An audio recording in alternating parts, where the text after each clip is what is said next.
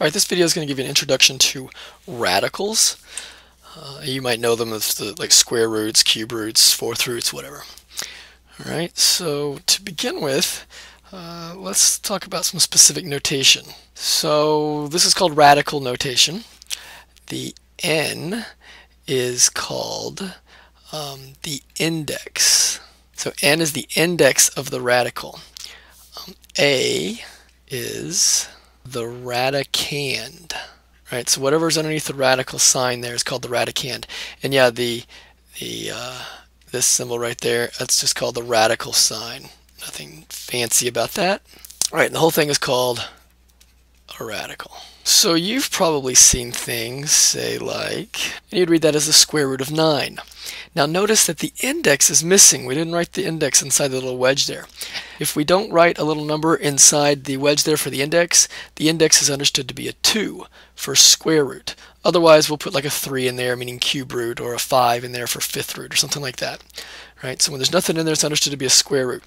So this is read the square root of 9.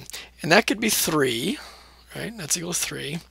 But you might be thinking, well, that could also be equal to negative 3, you know, because when you square 3, you get 9, but when you square negative 3, you also get 9 back. So there's a bit of a dilemma there.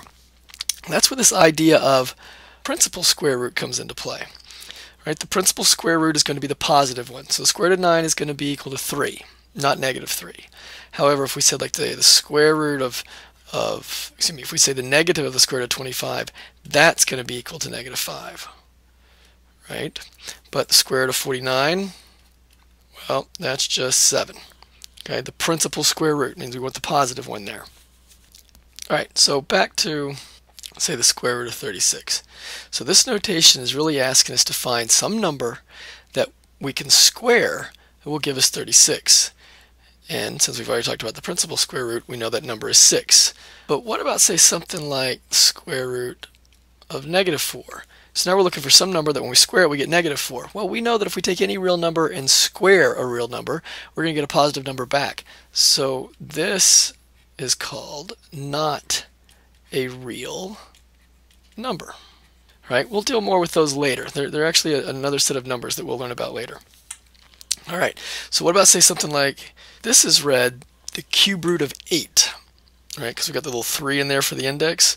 It means the cube root of 8. So now we're looking for some number that when we raise to the third power, that we cube, will give us 8. Well, that number would be 2, because 2 cubed is 8. Everybody see that? So what about the cube root of negative 8? So again, we're looking for some number that when we cube it, we get negative 8. Does everybody get negative 2? Because if you take negative 2 and cube it, you're going to get negative 8 back. So if the index is odd, then it doesn't matter if we have a positive number in the radicand or a negative number in the radicand, you'll get a real number back. But if the index is even, then we want the radicand to be a positive number. Otherwise, we have something that's called not a real number. All these numbers that we've got in here, let's see, the square root of 36 is 6, cube root of 8 is 2, cube root of negative 8 is negative 2. These are all rational numbers. Something like, say, the square root of 7 is called an irrational number. So we've got rational numbers, we've got irrational numbers. Together, those make up the real number system that we're used to playing with. So irrational numbers that you know about ahead of time would be like pi. Right, pi is an irrational number. Well, so are the square root of 7, square root of 2, anything where it doesn't just come out to give you a nice little integer. Square root of 36 just goes to 6. Those are called irrational numbers. If you use your calculator to say find like the square root of 29, that's going to give you an approximation of about 5.3852. But again, and that goes on forever. We had to cut it off there. That's when we're using the approximation sign there. The square root of 29 would be an irrational number, but we can get an approximate value for it if we need to use it. All right, so some numbers to kind of keep in mind then would be called perfect squares. Perfect squares would be something like, well, we'll start with 1. 1 squared gives you 1. 2 squared gives you 4. 3 squared gives you 9. Everybody see that? 4 squared 16. 5 squared 25, 6 squared 36, so forth and so on. You can kind of make this list, right? And like 11 squared is 121, 12 squared is 144. Now, these numbers over here on the right are called perfect squares. 1, 4, 9, 16, 25, 36, so forth and so on. And this list goes on forever, right? It's a good idea to know as many of these first 12 as possible. Preferably the first 12, right? All of them would be good to know. That will just speed things up for us later on. It's good to know that 64 is a perfect square, right? 8 squared gives you 64. Very good idea for you to know those. Another thing to know would be some perfect cubes. And some perfect cubes would be, well, we can make a list there. 1 cubed is 1. 2 cubed is 8. 3 cubed is 27. 4 cubed is 64. 5 cubed is 125. And we could keep going if we want, but if you know the first 5, then you're in pretty good shape. If we need anything bigger than that, we can always go extend our list. But if you know that 1, 8, 27, 64, 125, if you know those are perfect cubes, that will help speed some things up a little bit later down the road. All right? All right, so let's get an idea down here. Suppose we've got this. Okay, the square root of 3 squared. Well, one way to look at that is to say, all right, that's the square root of 9, which goes to 3. Okay, so somebody might be saying, well, yeah, you got the square root in a square, so you're taking the square root of a square, so that just leaves you the number 3 behind, right? And technically speaking, that is what happened. But the dilemma comes into play when we have, say, something like the square root of -5 squared. This doesn't just go to -5, right? The square root does not undo the square, just leave you -5, because remember, we're talking the principal square root, right? It needs to be actually equal to a +5. One way to do it is to just say, all right, this goes to the square root of 25, because -5 squared is 25, and that goes to 5. But the other way to think about it, and what we'll need to do when we get variables involved here in a minute, is to go, all right, well, since we've got the square root of a square of this negative number, that's the same thing as just the absolute value of that number, which gives us 5. So, for example, let's look at, say, something like the square root of x squared. So we don't really know what x is. X can represent any real number. So x could be a negative number. We don't really know.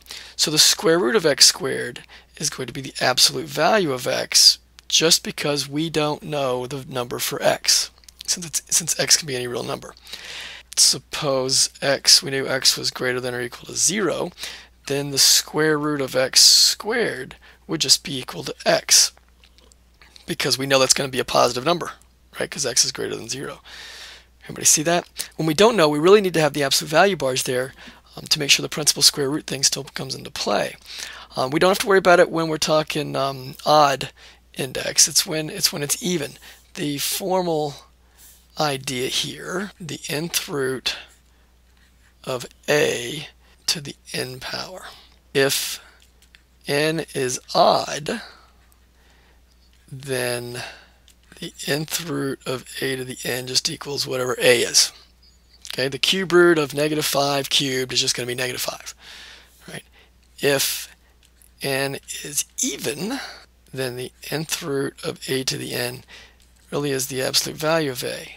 And that's because we're letting a be all real numbers here. I suppose we had the cube root of 27x cubed. We say, all right, we're looking for something that when we cube it, we're going to get 27x cubed. Well, 27 is the same thing as 3 cubed, right? So we'd have just 3x, because the cube root of x cubed is just x there, right? If you take 3x and cube it, raise it to the 3rd power, you'll get 27x to the 3rd back. Notice we don't need any absolute value bars. But if we had, say, the square root of 64 x squared, then we would need 8 times the absolute value of x, because we don't know what x represents. If we knew that x was positive, then it would just be 8x. All right, you kind of follow what I'm getting at there? So one more. Let's say we've got the cube root of -8x cubed y to the 6th. All right, so say that's going to be a -2, because -2 cubed is -8. The cube root of x cubed would just be x, and the cube root of y to the 6th, what do you guys think that might be? Remember, we're looking for something. When we cube it, we get y to the 6th. Well, that'd be y squared. All right, again, we don't need the absolute value bars because we're talking an odd index here happening. All right, so that's it for an introduction to radicals with the notation and the principal square root, how the absolute values work with an even index and whatnot.